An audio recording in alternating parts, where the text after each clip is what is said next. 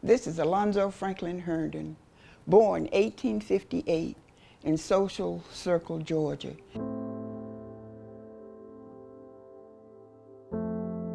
He was a dreamer, so he had dreams. You know, dreams are dreams until you make them happen. He wanted to be able to show African Americans that you can come from humble beginnings, that you can be dealt a bad hand, and so it's up to you whether or not you want to continue to look at it as a bad hand or to make lemonade.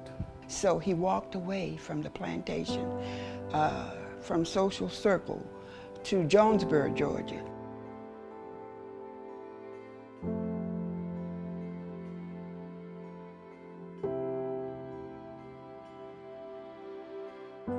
And in that great barbershop, he had 23 black barbers who could cut hair immaculately, but could not get their own hair cut in that barbershop because of the Jim Crow laws that we had.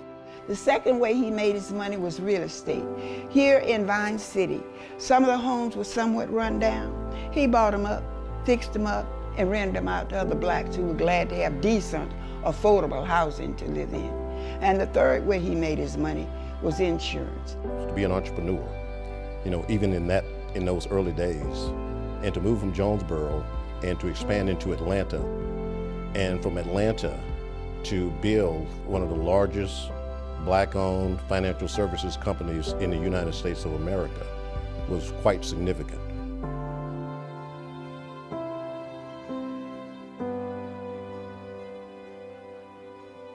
And so this house sort of epitomizes that someone that's coming from nothing shows exactly what determination, perseverance, believing in God, and what that would do for any individual that want to put forth the effort to make it happen. This is one of those well-kept secrets. You know, it's hidden away in a part of Atlanta that a lot of people don't visit. And who would know that a house could exist at the time it did, owned by an African American man. I mean, coming up out of slavery, coming up in an incredibly oppressive period, and showing entrepreneurial skills at the very youngest age that simply were added on to over time. I mean, this is a life that many people need to know about and emulate.